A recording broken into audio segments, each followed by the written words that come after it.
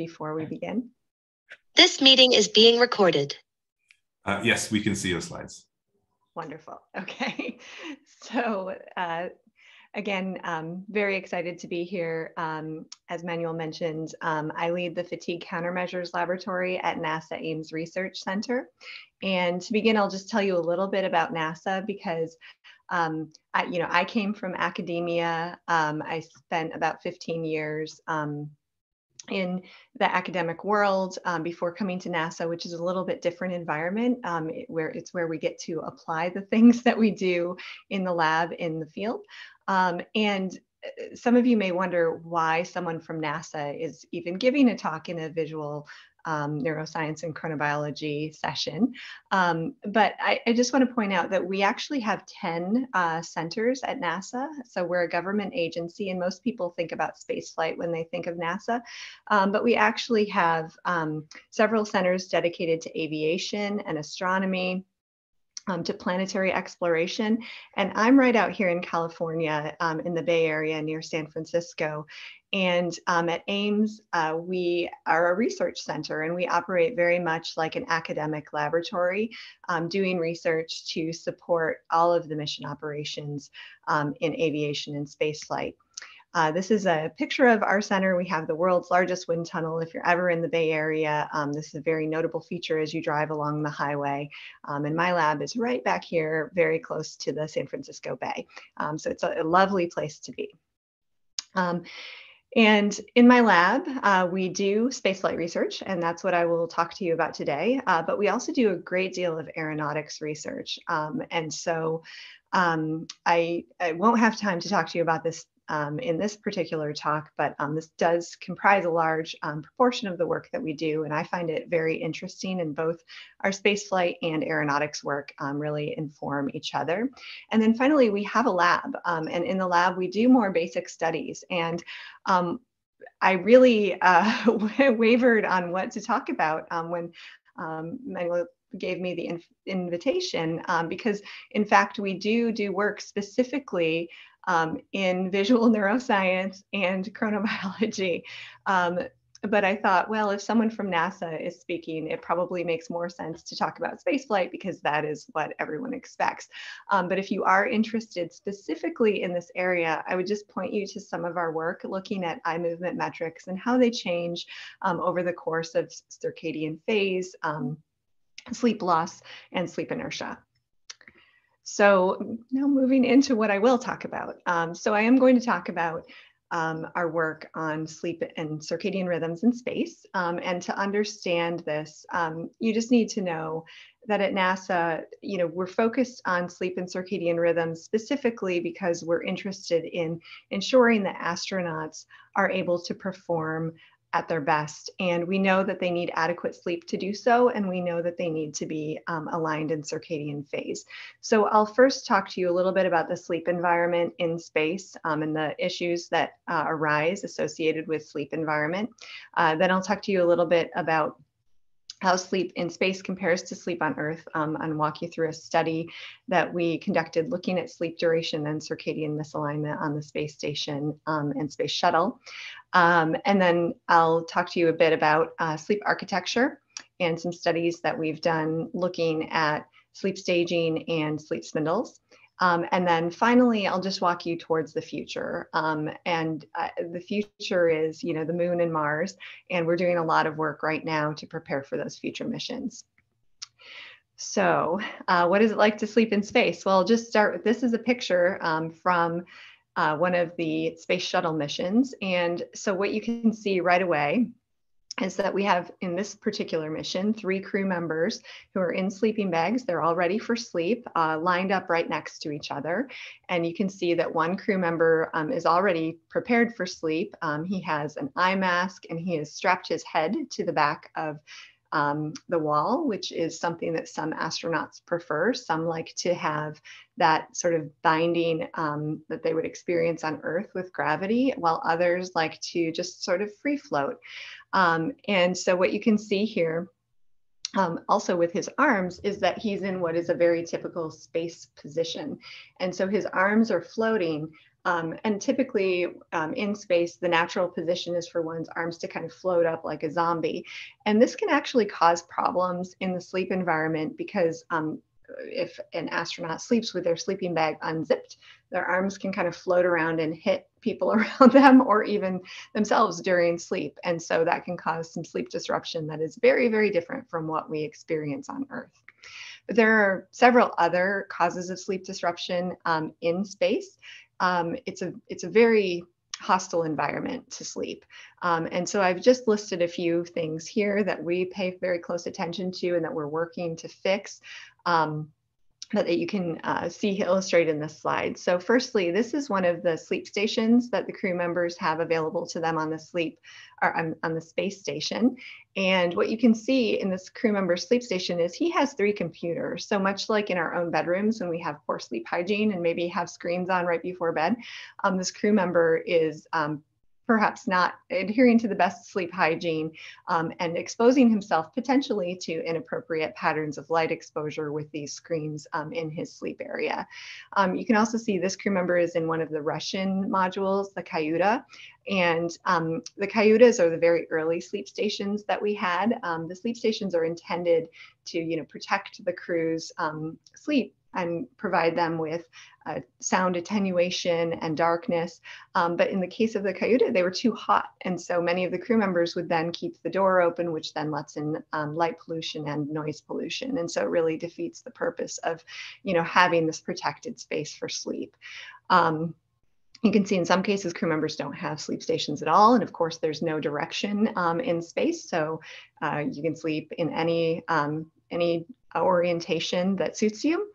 And then here, as we go back to the moon, one thing that we're thinking about is the impact of air quality. And this crew member is one of the Apollo astronauts covered in lunar dust. And so we really just don't understand what the impact of that lunar dust is on both physiology, but also, specifically sleep physiology. And so we're watching that closely and thinking about it as we go towards the moon. So we have a lot of environmental issues that cause sleep disruption in space, but we also have a significant issue with circadian misalignment. And there are really 2 specific causes of circadian misalignment. The first is inappropriate or insufficient light exposure. And so, of course, on Earth, we all know that if we are just following a 24-hour schedule and sleeping at night and being awake during the day, the sun will really do the work of aligning us for us. We don't have to think about it.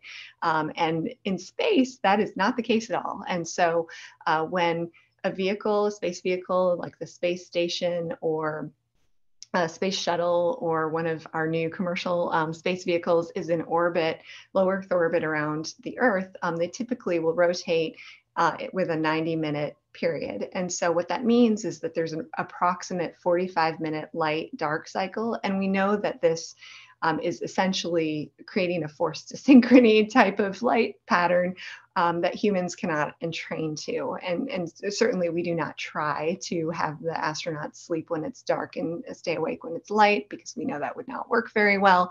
But what it means from a sort of practical standpoint is that there's significant potential for the crews to be exposed to light, very bright light from the sun at inappropriate times when they should be asleep or preparing for sleep, and then not exposed to light when they really need to be.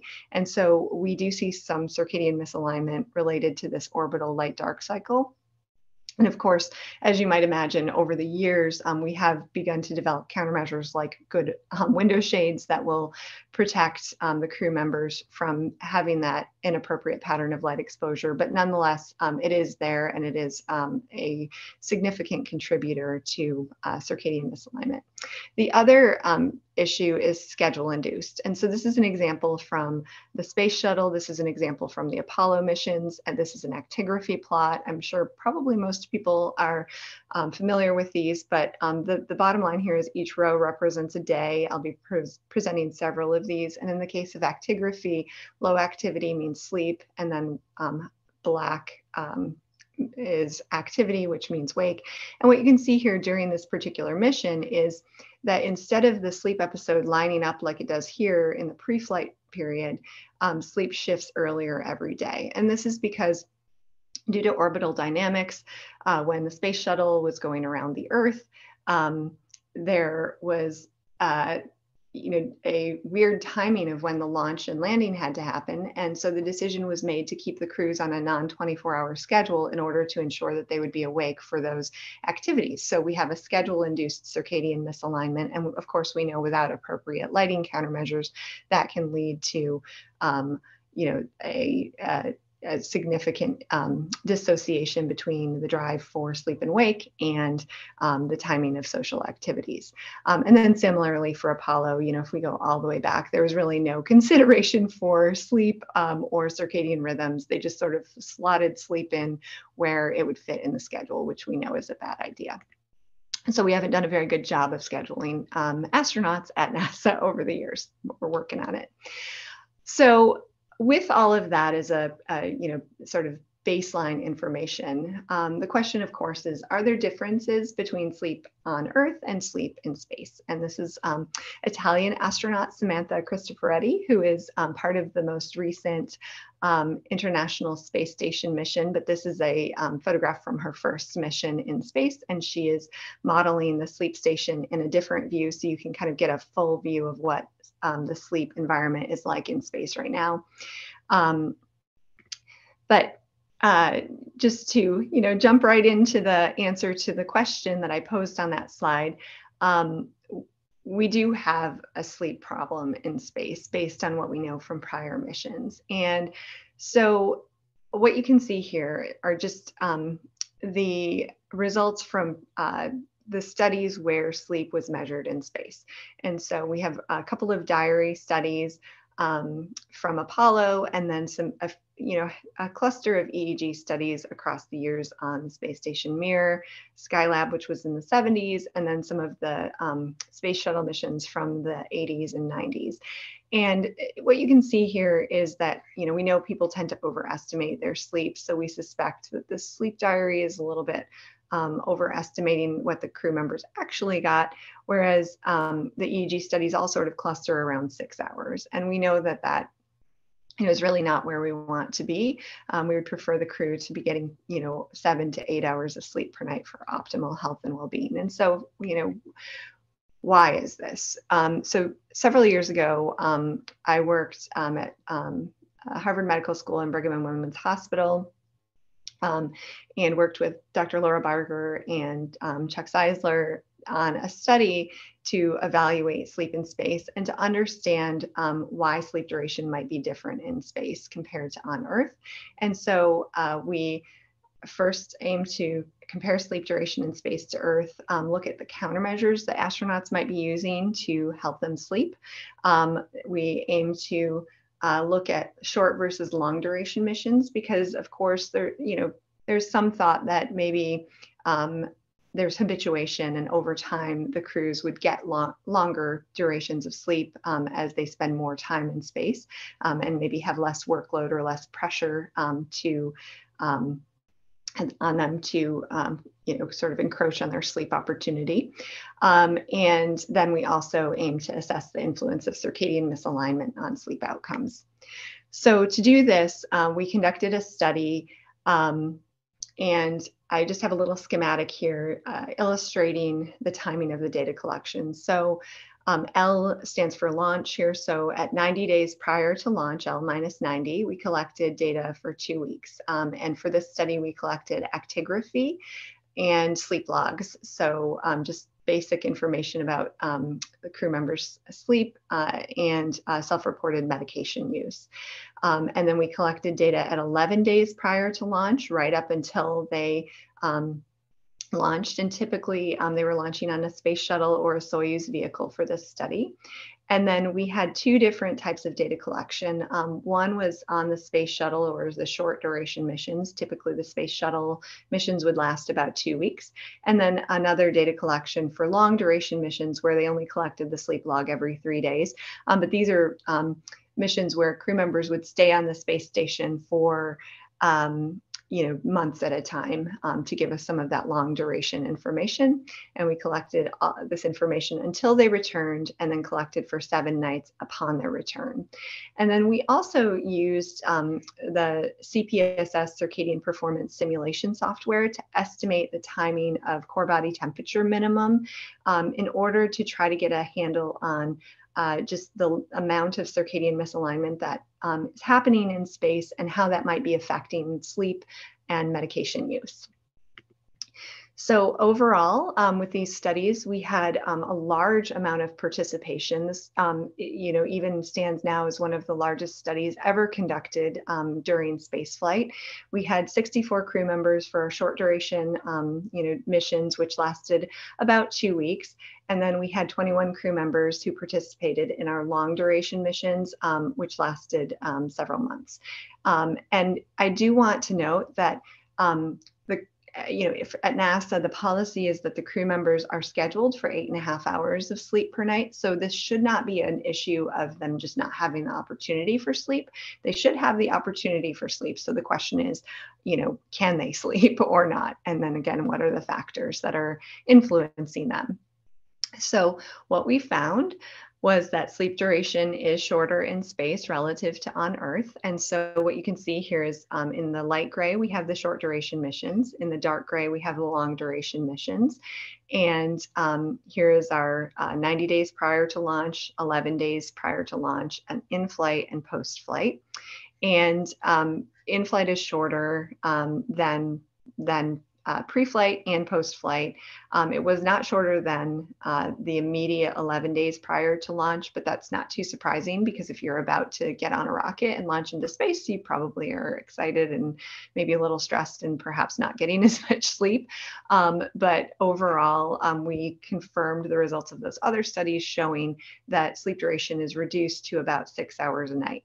The other notable thing here is you will note that, sleep duration in that 90 days prior to flight isn't all that long. The crew are getting, maybe 6.5 hours on average. And we think that that relates to just their extreme workload leading up to a mission, even in the 3 months prior. And so we have data at this point that shows that, in fact, astronauts do generally get about the 7 to 8 hours a night that we would expect on Earth when they're not in the middle of a training flow. So we don't believe that this is just a self-selection or just that these people just need less sleep overall. So what does this mean for hypnotic use and other countermeasures? Well, we find that the crew members really used a huge amount of hypnotics.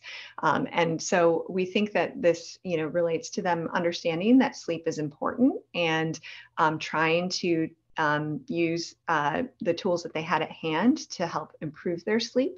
So we found that 78% of participants used hypnotics at least once, and that they were used on 52% of nights in flight. And this little chart here, I think, nicely illustrates very quickly at a glance the sort of spread of hypnotic use. So each row here represents a single person who flew in space, and then each box represents a day in space. And so if you look across, that would represent one person. And if the box is gray, it means that that person didn't take any hypnotics. If it's blue, it means that that particular night they took one. And if it's red, it means they took two. And so you can see there are some habitual users of two hypnotics per night, which was very surprising to us. And it does sort of highlight that some people, have much more difficulty sleeping in space and are really relying on medications to help them sleep. But when we look at the impact of these hypnotics on sleep, we really don't see any huge benefit. So there's no difference in sleep duration with nights with and without hypnotics, but the crew members do fall asleep about 10 minutes faster. And so we think that that actually may be driving the hypnotic use, just that improved sleep latency. But we were surprised that we didn't see longer sleep associated with the hypnotic use. So the next question that we wanted to ask with this is, well, what's the role of circadian misalignment here? And again, this is modeled circadian phase. So what you can see is each row represents a day in space. Again, the gray bars represent sleep here, and the little dots represent the modeled core body temperature minimum. And here we just looked at whether the core body temperature minimum was in or out of the sleep episode, and determined just very crudely whether a person's was aligned based on that criteria or not. And what you can see is the schedules are a little bit crazy. So in this case, we have a crew member who's got a fairly regular work schedule, but these are weekends, and the crew members have time off on weekends, and this person is sleeping like a teenager and sleeping in until around noontime on those weekend days. And then you see there's a little shift where this is where another space shuttle comes up to the space station. The whole crew has to shift their schedule and then shift back. And then the crew member becomes a bit misaligned on return to the baseline schedule. Over here, you can see just a progressive phase delay that's induced by the schedule, not chosen by the crew member, and a big leap here, which leads to significant misalignment between the predicted core temperature minimum and sleep opportunity. And so what we found from all of this is that circadian misalignment occurs on about 20% of nights in flight, and it's largely due to these these imposed schedules. So when we look at the consequences of this circadian misalignment, it's quite a big deal, because when the crews were sleeping in a circadian aligned state, they got about an hour more sleep than when they were in a misaligned state. And when we compare this to hypnotics, this is a big deal. They didn't get any benefit from hypnotics by just aligning their schedules with their circadian rhythms. We see an increase in their sleep duration in space. So we've really been working since I've come to NASA on trying to make sure that schedules are aligned to help improve sleep. And then when we look at hypnotic use related to this circadian misalignment, what we see is that in those periods of time when the crew members were predicted to be misaligned, that is, their sleep episode was misaligned from that predicted core temperature minimum, they used both more hypnotics, which makes sense. If you're a shift worker and having difficulty sleeping during the day, you may be more likely to reach for a countermeasure like a hypnotic to help you sleep. And then we also found that, surprisingly to us, they reported using more medications just in general when they were misaligned, which really, I think, hits home the impact of just the bad feeling that you get from both, the imposed misalignment with your sleep-wake cycle, but also just the probably peripheral misalignment that's occurring throughout other body systems. So we've really taken this to heart at NASA and are working, again, very hard on trying to keep the crew members aligned. So from this study, we just find that sleep duration is shorter in space, that hypnotics aren't particularly effective. There's pretty significant circadian misalignment, and that circadian misalignment does seem to be influencing sleep outcomes and countermeasure use. So with that as the sort of study that led me to NASA. So I started when I was in Boston, and then was recruited by NASA and continued the study here. I turned my attention more towards sleep architecture because, of course, we know that short sleep is not a good thing, but the big questions that I have are, does microgravity affect the brain? Is sleep architecture different? And so it's very, very difficult to fly hardware in space. It's expensive. NASA is really loath to do anything that's going to be expensive without a really firm operational rationale. And so, I have not yet succeeded in getting an EEG device into space. I'm still working on that.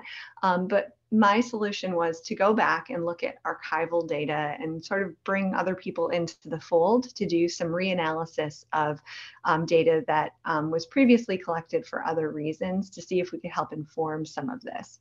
And looking back at the studies where EEG was collected, we really just don't know if spaceflight affects sleep architecture, or if maybe all of the other things that I already described are responsible for the changes that we see or have seen in the past in sleep architecture. And so, really, again, as you can see on the slide, it's just a mixed bag. We have with REM sleep.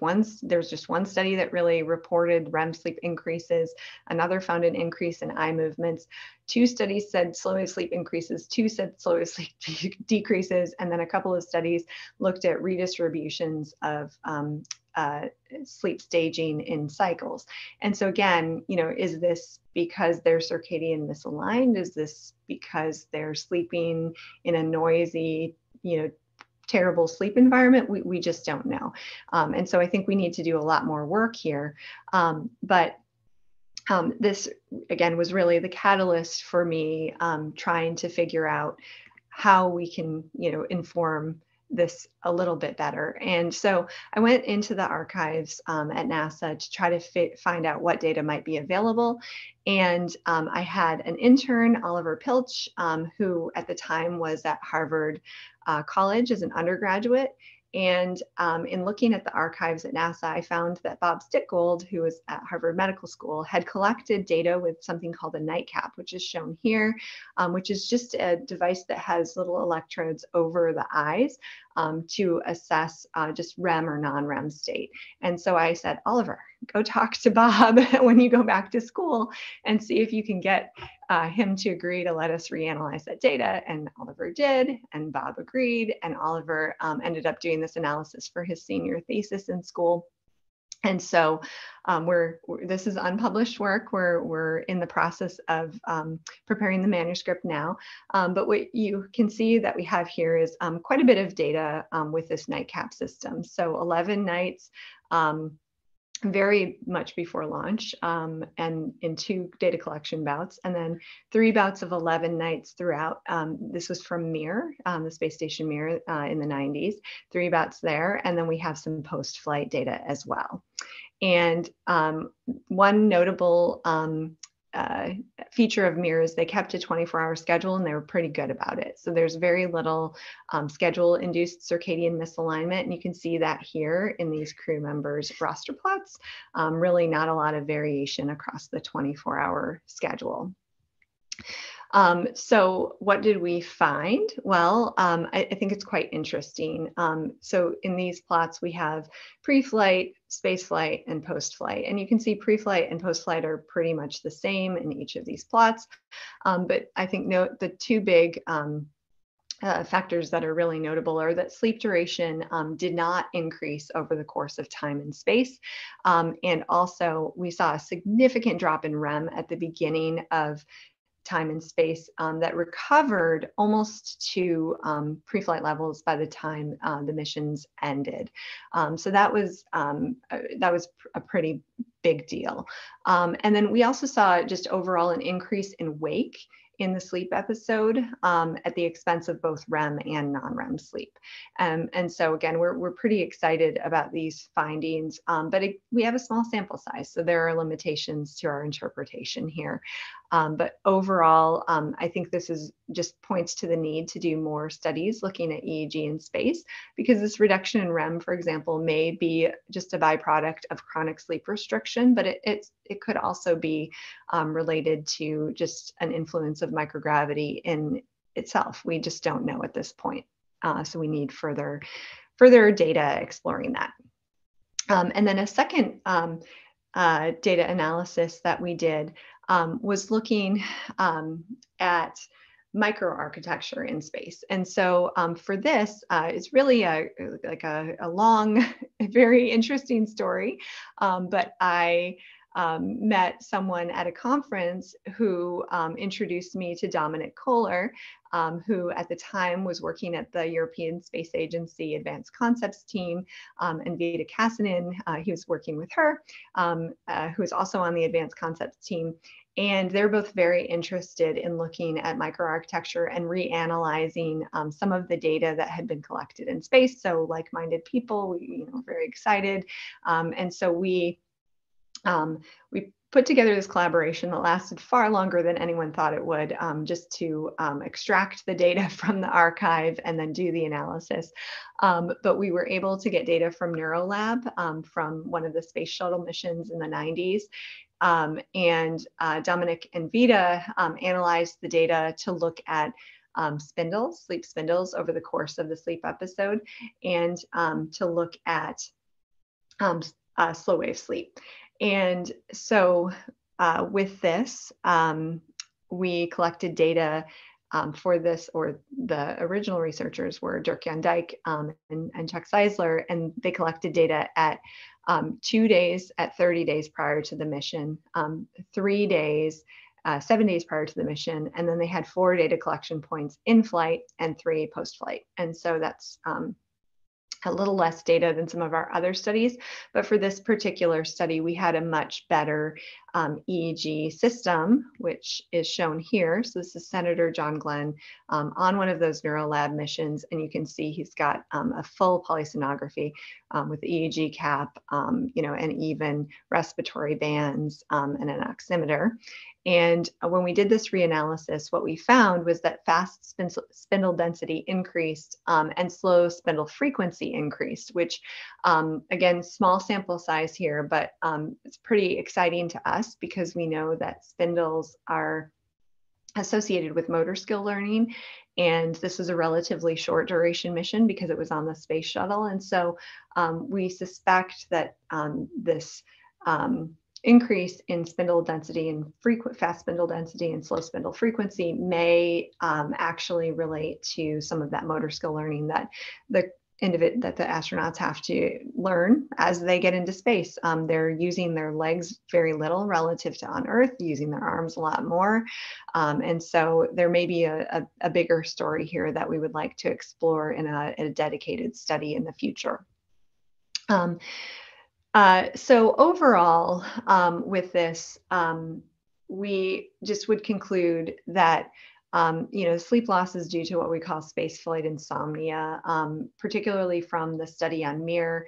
The sleep loss seems to be associated with an increase in wake after sleep onset and sleep latency increases, not really by schedule disruption specifically, at least for that study.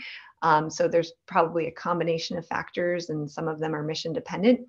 We saw reduced REM sleep, and then we saw reduced, I didn't actually put the slide in, but we saw reduced slow wave sleep in the reanalysis of the NeuroLab data that Dominic did. And there may be links to the glymphatic system with that. And then, with the spindle density, again, we're really interested in understanding how that may relate to just the nature of adapting to spaceflight, and interested in understanding whether that is in fact an effect of living and working in microgravity. So, I think with all of that, hopefully you have a good sense of what we currently know about sleep and circadian rhythms in space. I will note that, probably obvious given what I've shared so far, we, collect data in a very slow manner. So it takes, years to get equipment into space. When we do, it takes years to collect data because there aren't very many people in space. And so, while I'm very enthusiastic and hope that we can, continue this and learn a lot more and partner with more people, there's a lot more to do, and patience is required as we move forward. But I'd like to take you on a little journey to the future to help you understand what we're working on right now as we're moving towards the Moon and Mars. So, of course, right now, the majority of our work and our missions are on the International Space Station. It's been around for more than 20 years, and we have some experiments happening there that should help inform future missions. But we also want to make sure that the crew members on the space station have, are able to entrain and are able to get adequate sleep. We have the Artemis lunar expeditions that are coming up in the next couple of years. It's very exciting. We're launching the sort of first unmanned vehicle, right now. And as that proceeds, we will be sending people back to the Moon, and I'll tell you a little bit more about those missions in a second. And then ultimately, we're looking towards Mars, and there are a lot of aspects of going to Mars that are very different than the other mission operations that we currently have, especially from a sleep and circadian rhythms perspective. So with the space station, we're in a pretty good routine right now. The space station is huge, so there's a lot of room for the crew to move around. This is the cupola. I mean, one thing that you can see here is there's a lot of equipment. So while there's a lot of space, it is a crowded space, but the crew can look out the windows. They can have private space. They can have private sleep stations. We can fine tune those. We can, do a lot because the space station is relatively close to Earth. So we can send up new technology, not easily, but easier than we will be able to do for, say, a Mars mission. And so this is a nice place for us to do research, again, to inform some of those future endpoints. And I think that we've really started to get into a groove here. We have a fatigue management service. This is Dr. Smith Johnston, who is now the medical director for Axiom Space. They just had a private crew launch that just returned, I think, last week. But he worked for NASA for a very long time and really helped to establish this fatigue management service. So before the astronauts go into space, they're given customized schedules. And when they do have to do sleep shifting, the fatigue management group gives them advice on how to use countermeasures, how to use blue light, which is shown over here, to help them adjust, and how to help them adjust, say, when they're training in Europe, or Japan or other places around the world.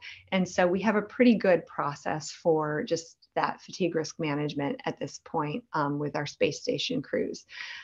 We also have some really exciting experiments happening. So Dr. Stephen Lockley and Bud Brainerd are the co-PIs on a study looking at whether solid state lighting that can change its spectrum across the day is sufficient to entrain the crews, and then of course to improve their sleep and alertness and performance. And so that study has been going on for several years, and we don't have the results yet, but we're very much looking forward to understand whether this would be a countermeasure that we could use into the future.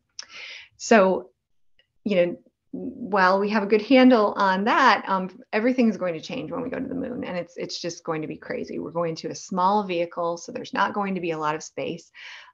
We're going to send this Orion rocket to the moon. It will attach to this space station that's going to orbit the moon that will be called Gateway. It'll be a little tiny space station that just goes around and around the moon. And then from the Gateway, we're going to have this human landing system that's going to go back and forth from the lunar space station to the surface of the moon. And then eventually we hope to have a habitat on the moon that could be expanded for surface operations. And so there will be no sleep stations. The schedules will probably be crazy again. And the crews there will be psychosocial issues because the crews will be all compressed together. And so we are doing analog studies in order to help inform this. I'm not going to go deep into these results just for the interest of time. This is more just to kind of give you a sense of what we're doing, but we have this little habitat at Johnson Space Center, and we do fake space missions there. So there's a fake mission control. Crews are selected just like the astronauts are. Crews of 4 people go into this little habitat, and they live there for, a week, 2 weeks, a couple of months, and we study how resilient people are, what are the characteristics associated with resilience. We can control a lot more to do experiments. And for our purposes, for this most recent study, we were interested in how resilient crew were, and that was in partnership with researchers at DLR, actually, in Germany. And then we're also interested in how well biomathematical models might predict actual performance. And again, I'm not going to go deep into this for time, but this is a recent mission that we conducted looking forward to the moon, where the crew were in the habitat for 45 days. We collected data from 5 missions of 4 crew. They had 5 hours of sleep per night and 8 hours sleep on the weekends, so pretty severe sleep restriction. And then we looked at their performance on the psychomotor vigilance task over the course of that mission, and found, I think the most exciting thing here, most interesting thing is we did see a small decline in performance over time, but the gray, so this is mission day on the x-axis, The gray are the individual trajectories. And what you can see is we have a big split in resilient performers. So again, remember 5 hours of sleep per night on the weekdays. And then we have some people who are more vulnerable or susceptible to that sleep loss. And so we're really trying to parse out, what the reasons for the separation might be in order to inform maybe astronaut selection as we go forward to the moon and Mars. And then finally, just a couple words about Mars. Again, Mars is going to be this huge effort, almost certainly a multinational effort, maybe commercial space. We'll get there first, but it's going to be a long journey, 9 months to a year, maybe more. And when we get to Mars, there's some notable differences. So obviously it's a red planet. The surface of Mars is red, but the spectrum is different with sunrise and sunset. There's a very thin atmosphere. There's a lot more red light. It's further from the sun. And it rotates with a period of 24 hours and 39 minutes. So on the one hand, that's remarkably similar to Earth, especially compared to the rotation of any other planet. But it's also sort of just far enough away that we have concerns that some people may not be able to entrain even with appropriate lighting countermeasures. And so we've done several studies trying to look at how people might adapt to that Mars time. This is a published example from a study that we did in 2012. And this is just an example of some of the opportunistic work that we do at NASA. In this particular study, or just in general, I guess what you should know is for our Mars rover missions, this is a picture of Curiosity here, but this picture is from the Phoenix Mars lander mission to Mars. When scientists and engineers go to send a rover to Mars, they live and work on Mars time on Earth. And so it gives us a really unique opportunity to be able to assess, maybe new countermeasures or the influence of living down that Mars time. Of course, there's the artifact of, being on Earth. So you have sort of two different stimuli that are driving people's sleep and wake schedule. But for this study, we used a blue light countermeasure during their workday and really tried to work to give them sleep hygiene education to block out light during their sleep periods. And what we found is that out of 20 people, 19 were able to adapt to that Mars sol of 24 hours and 39 minutes with the countermeasures that we provided. And so we feel pretty good about the ability of most people to adapt to this Mars time. But of course, with 20 people, we have more work to do. We need to understand how intrinsic period may influence one's ability to adapt. So we're continuing this work, continuing the opportunistic studies in order to make sure that when our crew get to Mars, they can be alert during their wake periods and sleep during their sleep opportunities.